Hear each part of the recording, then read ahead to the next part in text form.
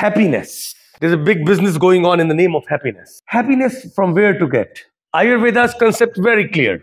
Ayurveda says that there is no happiness, it's a pain. So when Anukula Vedaniyam and Pratikula Vedaniyam. One is a Anukula means favorable and Pratikula means unfavorable. So if the pain is favorable to you, that is sukha, happiness. And unfavorable is dukkha. When things are unfavorable to our mind, to ourselves, it's sadness. But what is sukha? Bhagavad Gita given the definition of sukha. 5th chapter, 23rd verse. Shaknoti iha yava sodhum. Means, sodhum is a word used here which means tolerance. Tolerance capacity. Fundamentally, shaknoti means when you have stamina, capacity, ih eva to yah sodhum prak sharir vimokshanat kama krododbhavam vegam saha yukta saha sukhi naraha. Sukhi means happy. Naraha means person. A person is happy only if one can overcome urge. It's a big, inside there is a outflow, vega. Vega means speed. Inside there are two types of vegas. One is physical and mental.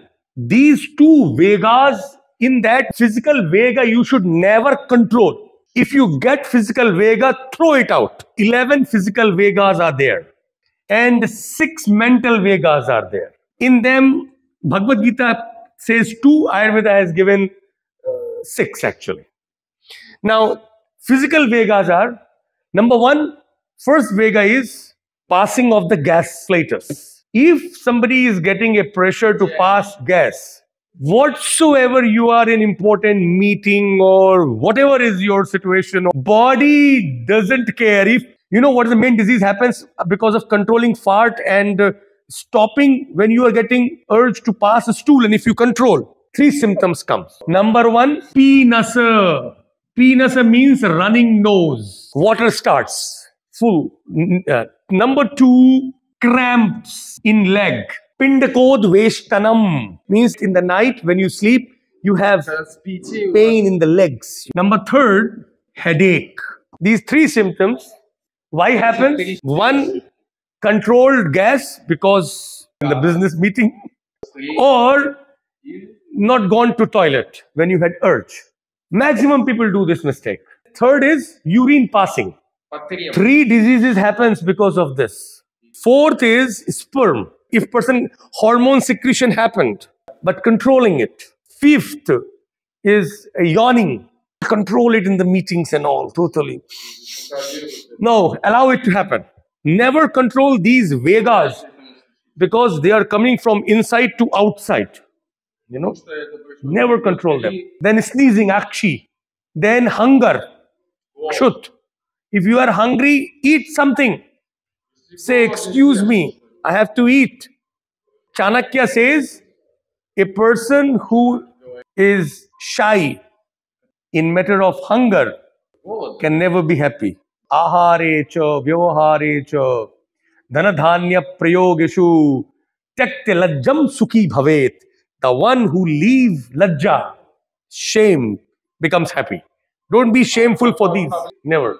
Then next is thirst. When you feel thirsty, must drink. And one more thing. When you feel thirsty, don't eat.